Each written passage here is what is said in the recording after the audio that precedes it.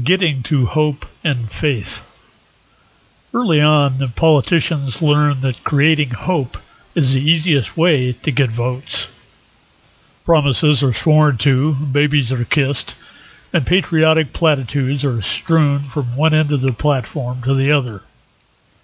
Once victory is assured, the backroom dealing begins, and before anyone realizes it, the promises are broken, the babies are sold, and the platitudes become cynical remarks about the realities of life.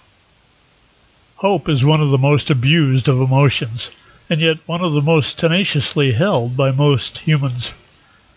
In fact, a life without hope describes a slow descent into nihilism and early death.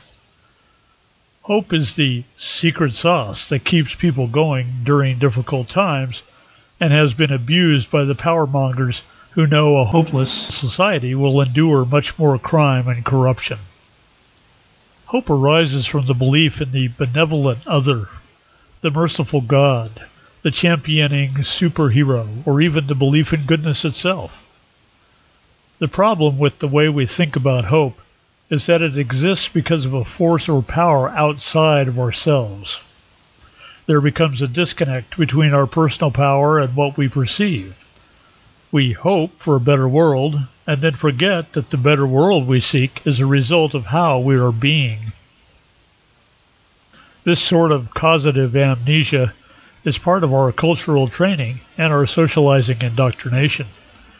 We are taught that our ability to change the world depends on other people, institutions, governments, and the goodwill of God.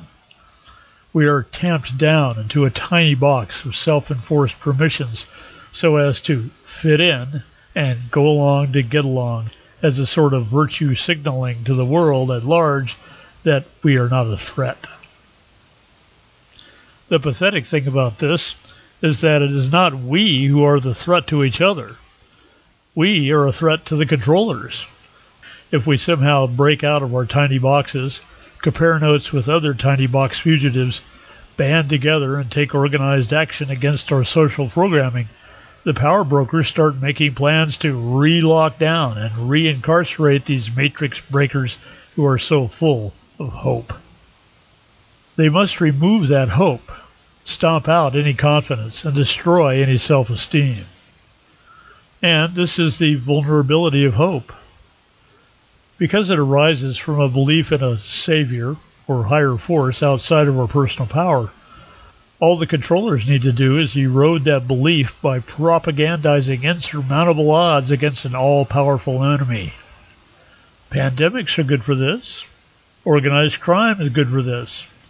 Climate change is good for this. Anything that puts an existential imminent threat front and center makes hope seem, well, hopeless. I would like to offer a more non-dualistic quantum way of looking at hope. Step 0 is acknowledging that life is good. Then fear becomes a non-factor. Remember the old saw, FEAR stands for false evidence appearing real. When there is fake news from fake experts all talking about death and destruction, it's obvious they don't want you to get the idea that life is good.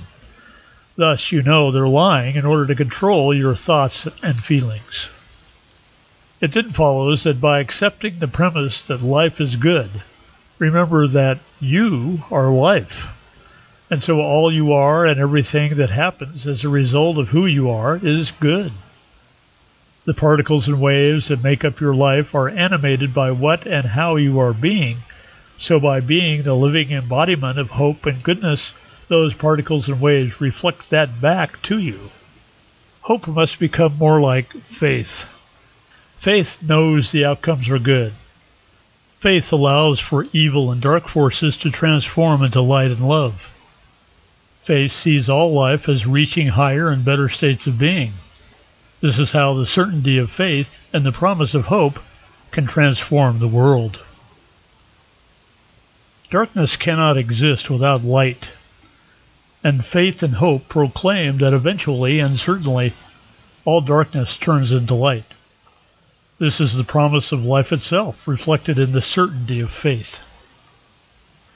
By being and acting in hope and faith, all people automatically come together, and in that union create a greater, higher world, a world without darkness and uncertainty, a world without fear and threats, a world expressing the highest and best humanity can be, a world radiating that goodness to all beings everywhere in the cosmos and beyond, united in love and light.